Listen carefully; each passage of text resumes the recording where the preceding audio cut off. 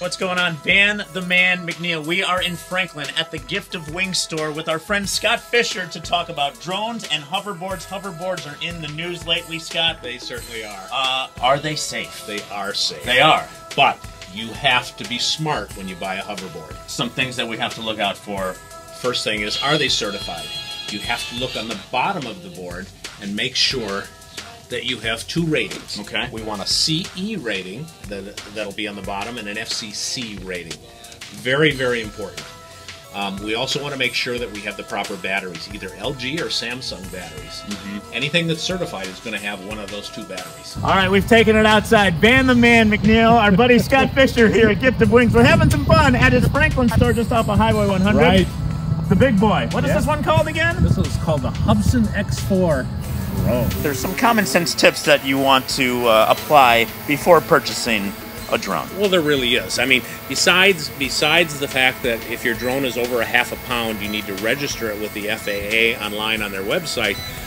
There's some common sense things, and there's some things the FAA says that you must comply with.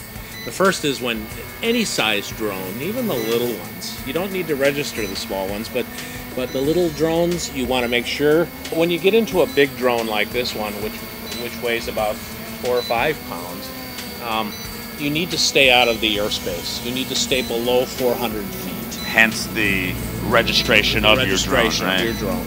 You need to stay at least 5 miles away from an airport with a control tower, like Mitchell or Timmerman.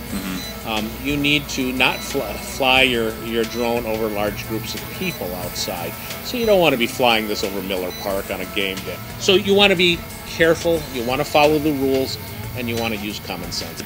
The Hubsan here, how much does this bad boy cost? This one sells for $900. $900. That you know what? I expected a little higher on the price there. The little higher one is the Hubsan X4 Pro Deluxe. Oh, okay. If people wanted more information, maybe they didn't get their drone from here at Gift of Wings, but you will certainly help them out. We certainly will. Yeah. Yes. At Gift of Wings, we're now known as the Drone Zone. A drone zone here in Greendale, or in Franklin, and then the other one in Greendale. Yeah.